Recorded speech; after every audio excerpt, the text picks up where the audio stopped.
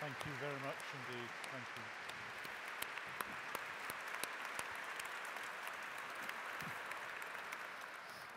Thank you, Melvyn. It's a fascinating story, isn't it? And there's something incredibly powerful about the fact that one of those Bibles is sitting in the corner. You can almost feel the reverberations coming from it, the history that it's holding.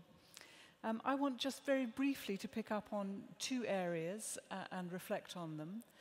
The first, obviously, is the Bible. And the second is this question of dying for your faith. The Bible is part of what stops us from making God in our own image.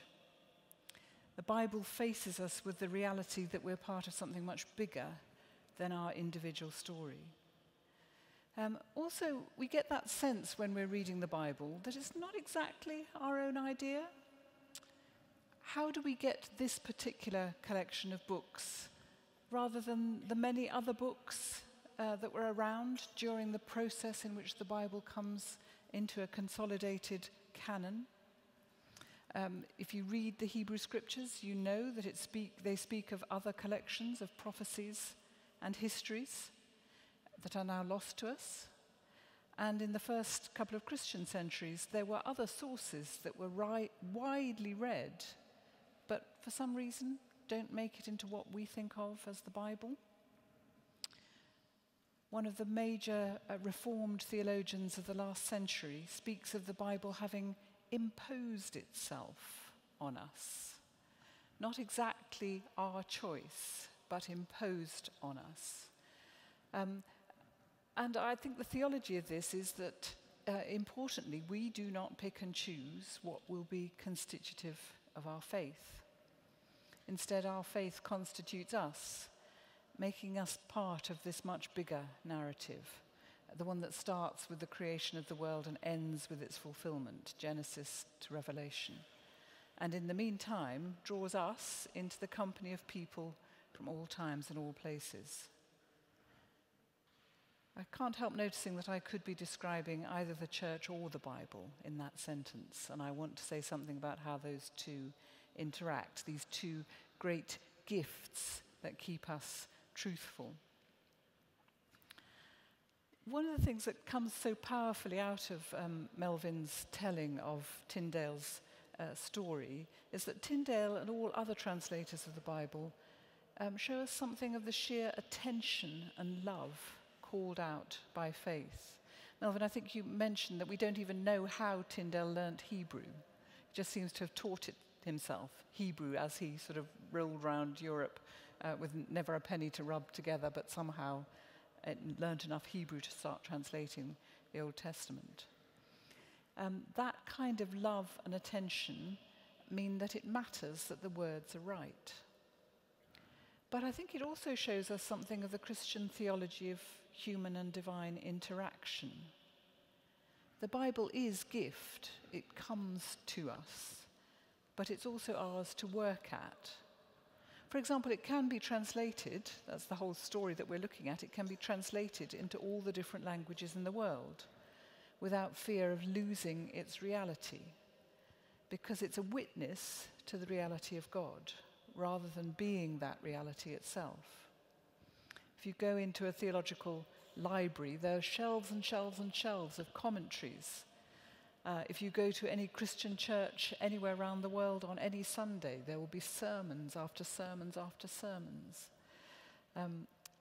probably with an element of repetition in some of them, dare we say, but also this element of constant newness. As an expositor of the Bible myself, I'm constantly amazed that you can open the same text week after week and find something that you were pretty sure wasn't there last time you looked. There's something new that comes out as each person brings something of themselves to the task of reading and interpreting the Bible. And so the Bible's story gets richer and richer and richer as more and more people are come to be part of that story. We become part of the story that makes us. It's like a kind of regular feeding of the 5,000, where one passage of Scripture can be taken and blessed and feed hearts and minds over and over. But it does have obvious dangers, and they were the kind of dangers that worried some of Tyndale's opponents, notably Thomas More, as Melvyn's been describing to us. This gift of Scripture put into every person's hands is a glorious gift, but it is dangerous. It enables each person to interact and begin to form their own faith. It's an unusual attitude to authority and begins definitely to change the understanding of how authority operates in church and in state. But I'm not entirely sure that that's quite what Tyndale and other early translators intended. Tyndale, as Melvyn has highlighted for us, puts an enormous amount of emphasis on the congregation. He trusts the authority of the congregation. Tyndale and those early translators who worked so hard to get the Bible into all of our hands probably couldn't imagine the way that we use it now, when we sit on our own reading the bits that we like best and deciding for ourselves what it all means. Remember, in Tyndale's day, very few people could read fluently. Printing was in its infancy and hadn't yet spawned the literate world that is part of the legacy of Bible translating and printing. Bible and printing grow a reading world. So Tyndale may well have been imagining faithful people reading Scripture, but he was almost certainly envisaging them doing that together. God's people and God's book in connection. Not the ploughboy out in the field on his own, but the authority of the congregation. Certainly Cranmer, the great architect of English Christianity, assumed that most people would gain access to the life-giving word through liturgy, through hearing it read and expounded in the congregation of the faithful. It's easy to romanticize the Bible as the great tool in the hands of the laity, freeing them from dependence on the clergy to mediate their relationship with God. I certainly, as a layperson myself, have found that an important part of my faith, to be able to access Scripture directly. Even when you can't join with the congregation, you can open your Bible and be part of the company of the faithful. But I think that's part of the point, that the Bible, like the church, pulls you into this company of people that are not your own choice, not necessarily your own mindset. The Bible refuses to allow faith to become a club or an individual pastime. Perhaps those of us who are regular Bible users need to ensure that we use it responsibly, honouring those like Tyndale who sacrificed so much to put it into our hands. And that sacrifice is the other thing that I want very briefly to touch on. Was it worth it?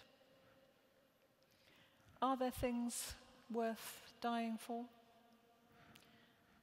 Is being prepared to die for something on a kind of continuous line that might end in being prepared to kill for something?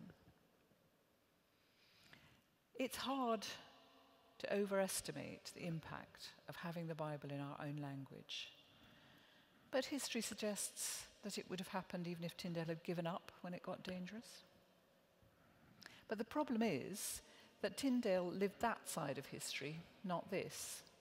He had no way of knowing when he started that others would pick up his work, and that even as he went to his death for his endeavours, the Bible in English was becoming acceptable.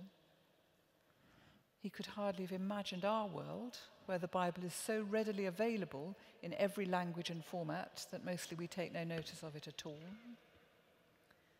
There surely must be things of such value to us and to our world that we can't afford to leave it to chance and hope that all will be well if we don't pay too high a price ourselves. Tyndale believed, and I want to say rightly, that the Bible is too important to be in the hands of only a few, and he was prepared to die for that truth. Would he have killed others to impose it? I don't think he would. Melvyn will know better, having spent so much longer in Tyndale's company. I think that dying for what you believe and killing for what you believe are not much of a muchness. And I think that on the basis of the way of Jesus Christ. Christians have sadly and painfully often not made the connection with the fact that Jesus chose to die, but did not choose to impose his will by force. We all know the sorry history of Christian tyranny. But there is also that profound saying, the blood of the martyrs is the seed of the church. And that's a statement of Christology. It's a statement about Jesus Christ, the truth revealed. Whereas the statement, might is right, is not Christology. That's not about Jesus Christ, God revealed. There must be some things worth dying for. Some things so constitutive of what we are and what we long for the world to be, that if we forswear them, we forswear all that makes life worth living. Tyndale's belief that we all need to be able to access the Bible made Tyndale who he was. Without that belief, there is no Tyndale. We would not be telling his story hundreds of years later. So I suppose another part of Tyndale's challenge to us is, what would we die for?